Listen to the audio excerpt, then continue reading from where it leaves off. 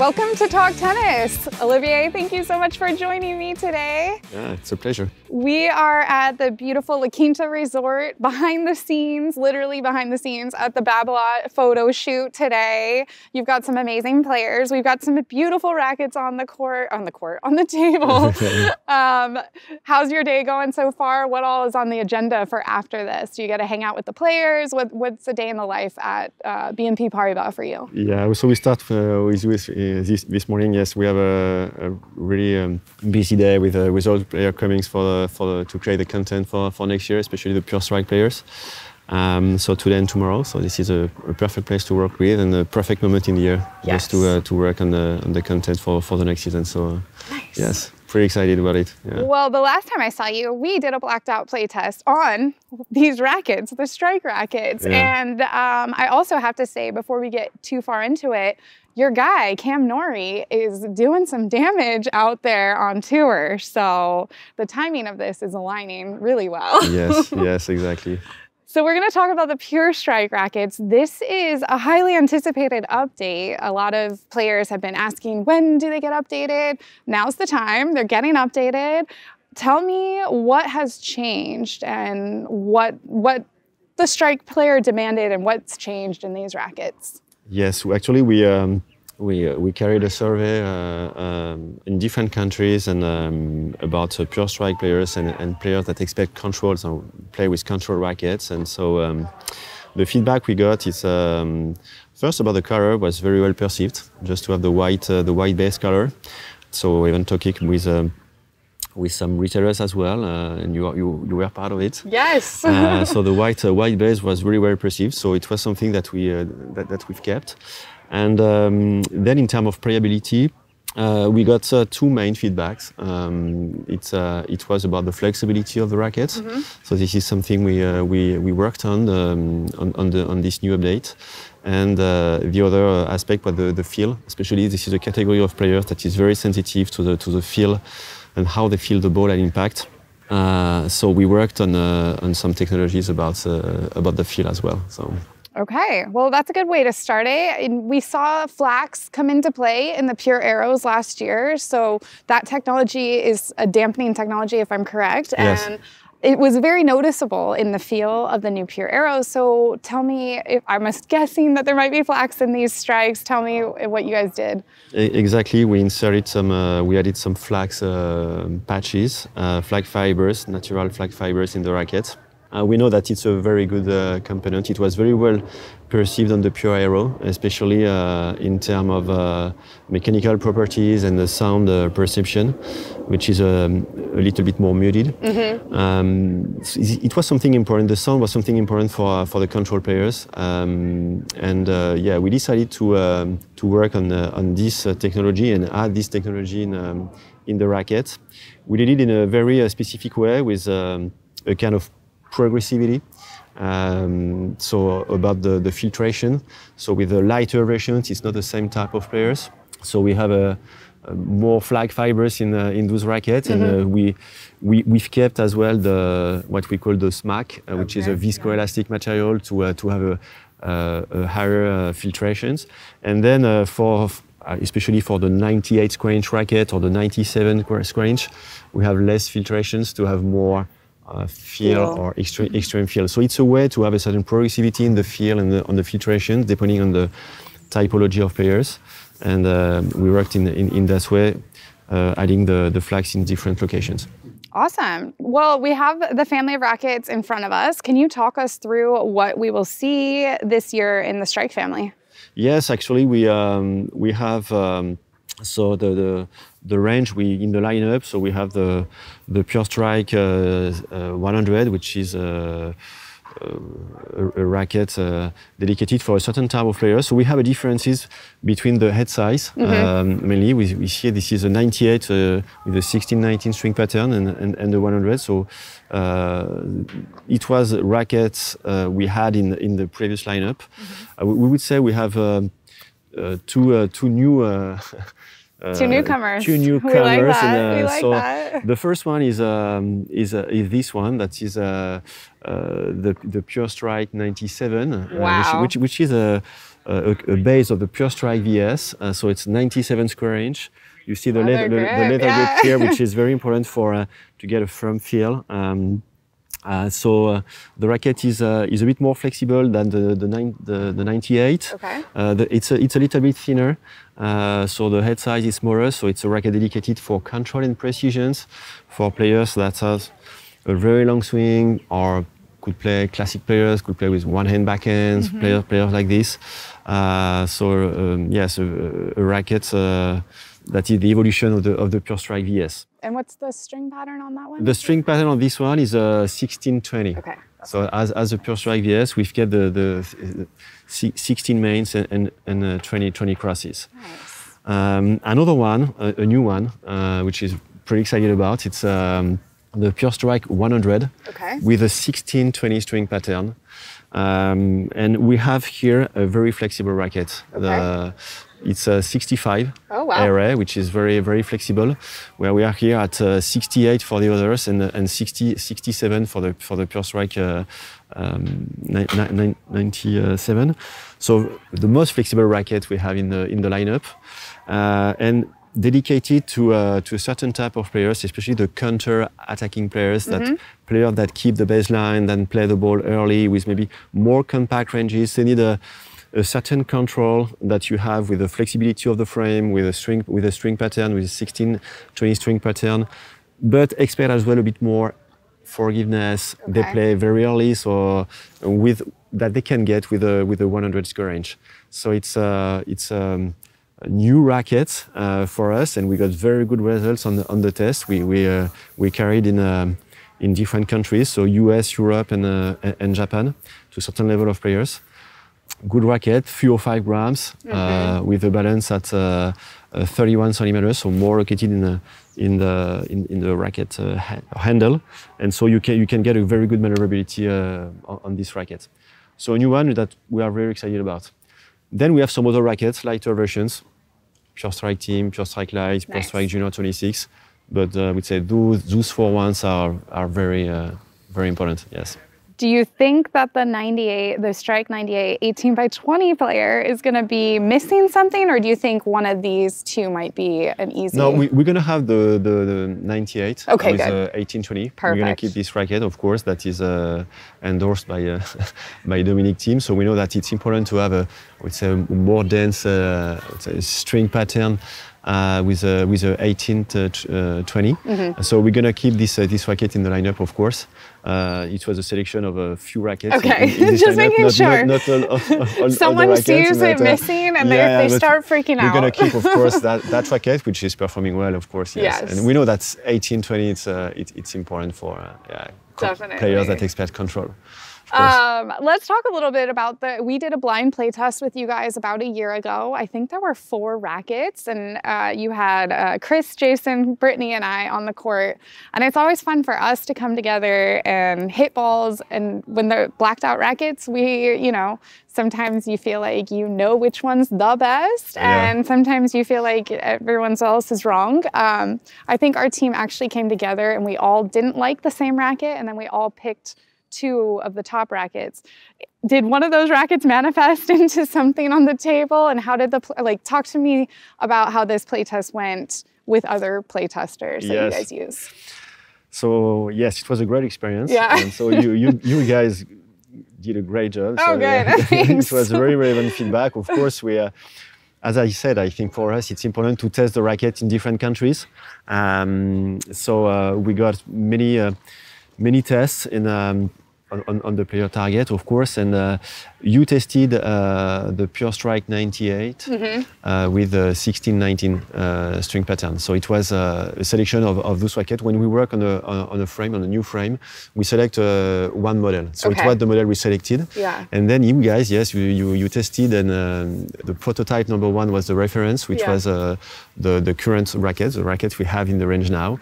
And then we worked on 3 other options that got the flag fibers in some different locations, and so it was a way to test with the flexibility, with the sound and the feel. What was the racket that was the best perception? And actually, yes, you guys. So you selected one of the rackets. The prototype that we finally selected, and yeah, you guys got a good feel with this racket. So we are very excited. That's based on many other feedbacks we got. Everything that's converged on this racket, on this prototype. I was going to say, just for anyone listening or watching, you hear us talk about playtests, but it can be a little intimidating as the playtester to walk on a court. Imagine all of these rackets are blacked out. You're just hitting with your partner for a bit. And then it's like, we're almost like taking a test with you guys, talking about what we experienced. And it's very like, no one's allowed to hear what anyone else says. It's very locked in on your individual experience. So it's super fun, and it's really nice to hear that sometimes we actually know what we're talking about. But I think from us, the biggest thing that we did notice in those prototypes was the improved feel. It was the one that we all gravitated towards, and it sounds like that's going to be a big factor in this update for the Strike. Yeah. Yes, this is the way we proceed for test every time with black rackets, because we know that sometimes the cosmetic can have an impact on the perception. So black rackets, matte finish, with a reference, which is normally we have the current racket. And then yes, it's important that when we have a playtest, some testers, so it's to get the feedback, but we know sometimes we can have an influence from some players. So, so that's why we try to get feedback individually. Yes, and so yes, you guys did well. And so it was it was a great experience for us too. Yeah. Nice. Well, maybe we can go from there, translate that into working with some of these players that are endorsing the Strike. We mentioned Norrie, we mentioned Dominic. Yep. How does that process look? It's a constant process we have. So as you know, we work in constant and close collaboration with players every year. We have the expert team that with racket customizer that they talk with players. We can adjust, have slight adjustments on the specs. And Norrie came to the office last year. We talked about the game, the evolution, what he thought about the rackets, the control, what meant the control for him, just to understand better different options we could work with. We shared as well some cosmetic options, cosmetic designs, and explain why we choose these options and the way we treated the logo and the franchise on the racket. So we share together comments, feedbacks, experience, and then it helps a lot engineers and us to work on the update. And yeah, it was a great moment. And yeah, every time we talk with them, it's very, very helpful for us. He seems like such a low-key guy, and he's just doing amazing things on tour right now. It's really fun to watch his career just kind of explode. So it's really fun to see him leading the franchise. His name's on the place card. I remember when he was playing at TCU. So it's fun to see how far he's come along. What about working with Dominic Thiem? He just seems like a delight. Yes, Dominic was involved as well in the development. So he tested some prototypes. So it's so we went to Austria. So he tested some rackets to get the feedback. It's important for us to take into account top players' requirements as well as some club players that we check at every levels to find the perfect balance for the, I would say, the family of control players. So, and for us again, it's sharing with such players. It's very useful. It's you know, everything is on detail. So. They are like Formula Ones. That it's very important to work on the racket, the specifications with them, to find the perfect balance and to find the perfect stick they can play with. So Dominic tested it. He shared the opinion as well, and so it was for us a very good feedback that we took into account for the development. as we do every time for a certain group of players. Yes. Nice. And let's talk about our lady, Contavet. How is it working with her? Yes, Annette is a great woman. She played such an amazing year last year. She was number 2 in the world. So yeah, she likes the racket. She needs some control in her game. Yes, she's very nice. And as Dominic, as Cameron, so we got the feedback, and it's important to have different feedbacks from men, from women, and yes, as we develop the racket for a large category of players. Yes, and so it was a great moment as well. Yes, with Annette. Awesome. Well, let's talk a bit about what the best string setups might be for these rackets. Maybe you can walk us through what string setup you would put in each one. So actually, so you have the control that is provided by the racket. Then if you want a bit more control, so you can play with a monofilament string, a polyester that like the RPM Blast. RPM Hurricane could be a good option too for players that expect a certain control. Then of course, we know that for this category of rackets, hybrid strings are very well perceived as you play with a monofilament on mains and multi-filaments or VS gut on crosses. So hybrid strings could be a very good combinations with this kind of rackets. And we have in the range as well a more flexible monofilament like RPM Thiem, which is a bit softer, so that could work well for this category of players. Then for the lightest versions, Pure Strike Thiem or Pure Strike Light, depending on your level, of course, you can try a multi-filament. It depends, of course, of your level. If you don't break too often, but multi-filament for young players, junior players, at 15, 14 could be a good option, depending on the level too. Nice.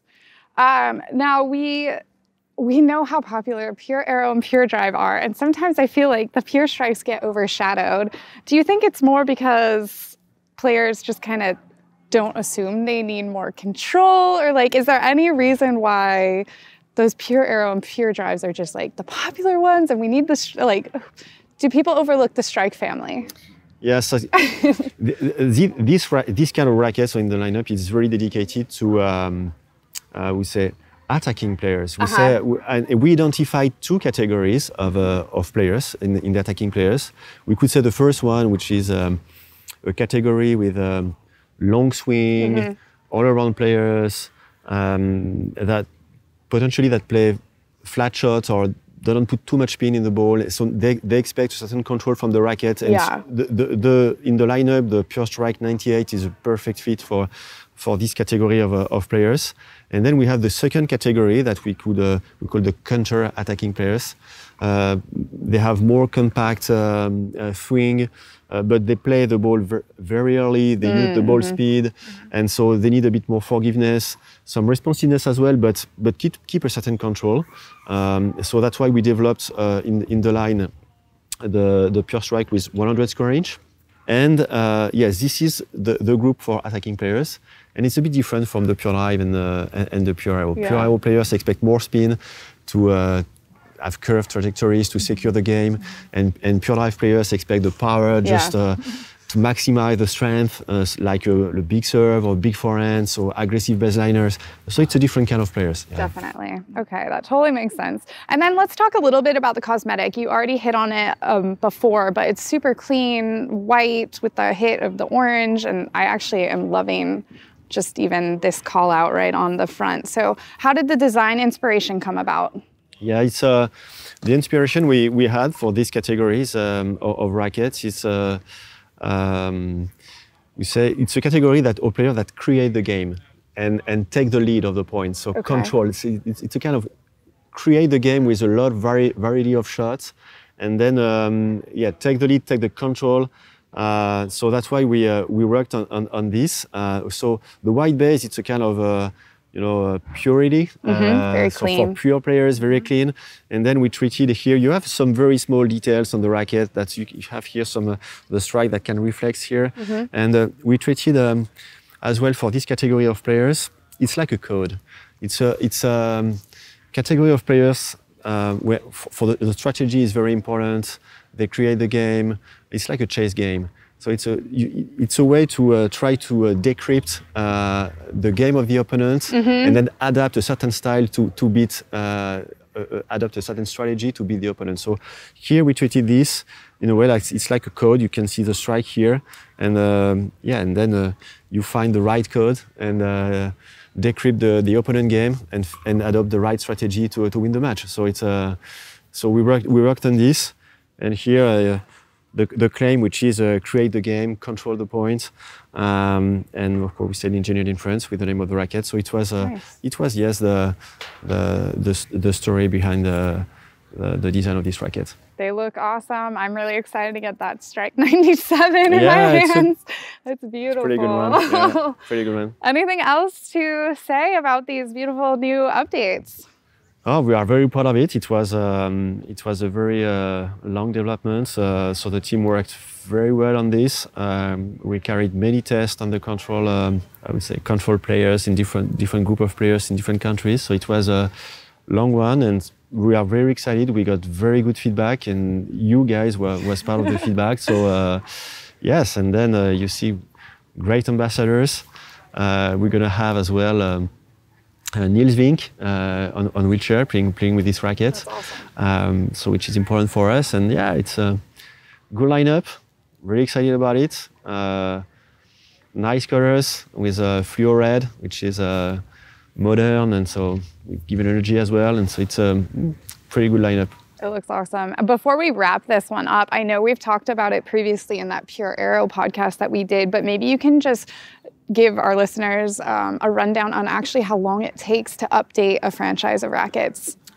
For us, yes, it's a long it's almost 2 years. Yeah, it's that's almost 2 years of development because we need time. You know, we are still the COVID-19, so sometimes that can it's a constraint we could have just to work on some development, to get some prototypes in time. So then to organize some tests with a group of players.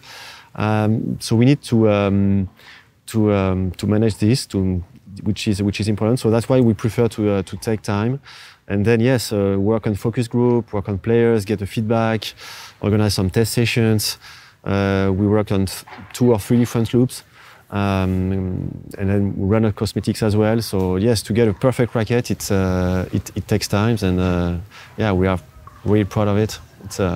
Racket is ready for next year. Yeah. Yes, awesome. Well, thank you so much for sharing all of this information with me. I'm very excited for everyone to get these in their hands. Super excited to hit them. And what else? Did I miss anything? No. That's it. Let's go play some tennis. Thanks you guys for listening. Happy hitting. Thank you guys. Thank you, Michelle.